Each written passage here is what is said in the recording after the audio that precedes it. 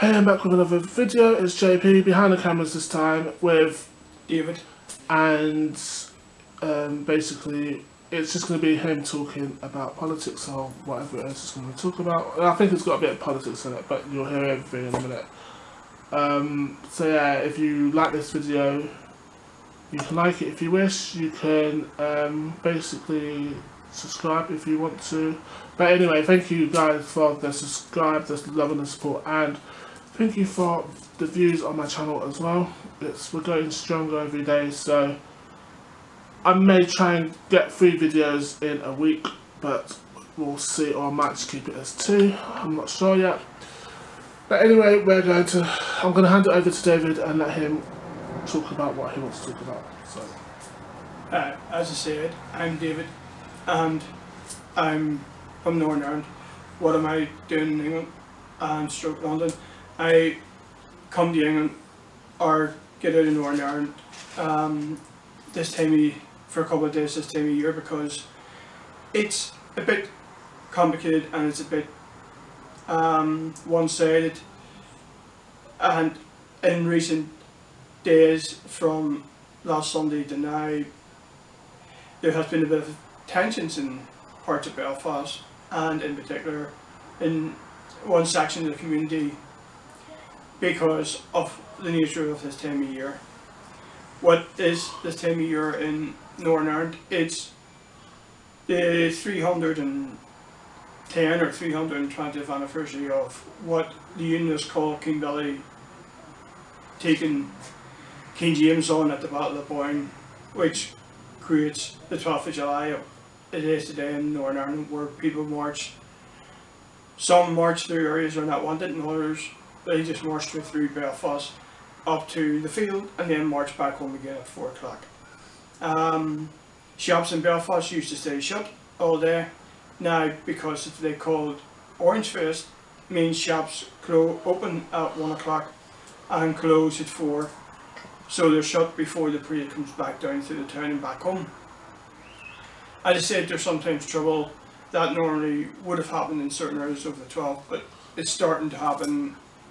Like yesterday, for example, where a bonfire was built in a council land, and on council land, and the council before that day, before yesterday, asked them to move the bonfire out of the council property. They said no, so the councillors decided that they would send men in to take the bonfire out and remove it themselves, which then has the Parliament recently decided to issue death threats to the contractors. So that's my reason getting away from Northern Ireland, because of its political situation over, and it only lasts for 1 day, or in some cases 2 days, where you have the bonfire in the 12th. And in some areas of Belfast where the parade is not wanted, and even in some areas in Northern Ireland, the parade only lasts about 5 minutes. Because some could be 4 lodges, some could be 2 lodges, and they join up with the main demonstration in each area to go to wherever they're supposed to go. And we then have a political situation where we're supposed to have a government and nobody is running the country. It has to be a game run by the MPs at Westminster, who will dictate the future of Northern Ireland. And it is a time of confrontation, a time that people fear, with the Brexit happening and so on. And you know, nobody has a view of what's going to happen. Northern Ireland voted to remain, like Scotland did, and like parts of England did. And people see it as we're being taken out against our will, same as it is in the south of the border of Scotland. So there's uncertainty around in Northern Ireland of what is to come, and that is basically a bit about myself and a bit about Northern Ireland. Thank you. well, there you go, folks. Sorry if it dragged on, but hey ho, there you go.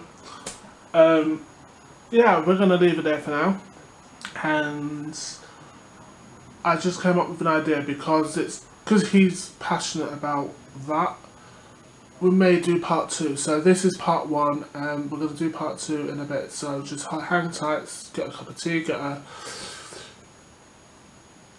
cigar, do a I don't know, make a roll a blunt, do what you want.